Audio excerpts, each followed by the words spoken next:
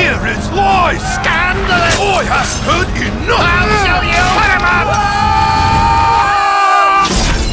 Imagine that you're in a bar, and then all of a sudden someone says, okay, it's time to kill everyone around you. Thou hast offended me!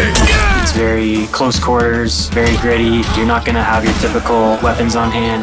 Someone pushes your drink out of your hand by accident, all hell breaks loose. Absolute chaos. It's funny, it's loud, it's visceral, it's disgusting. Every moment is something you want to talk about with your friends. What's coming down the pipe for Chivalry 2 is going to be next level. We're going to keep adding both serious and ridiculous features to the combat as we go. Halloween's a scary time. Nothing scarier than a guy with a giant axe standing in front of you. We are going to decorate some of the maps with like holiday-themed decorations and spooky them up. Literally a pumpkin on top of your head as a player. It'll be our first holiday event for Chivalry 2, so we're really excited to see players' reactions. So you lose an arm, your arm gets cut off, and you slowly bleed to death. Well, now you can start headbutting, and if you headbutt enough, you can stay alive and run around with no arms at all. Just all part of that refuse to die, never give up kind of mindset.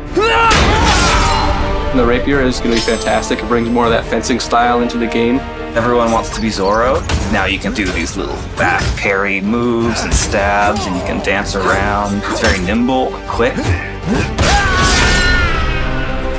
So not only are we getting new weapon types, but those weapons have various unlockable skins, more armor, more helmets, more facial styles, and more ways to customize that are always free to the player.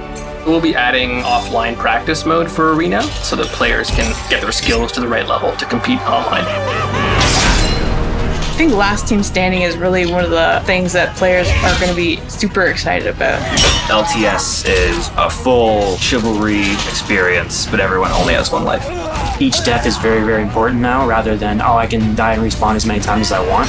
Your back is up against the wall, and you have to do as much as you can to kill as many other people before you die. Chivalry 2 is going to live for a very long time. We've already confirmed content released all the way through the end of 2022. It's going to feel like twice the experience that people purchased in the first place. Come, fight with me! I can kill you with my feet! For the last time, it's tribute yet!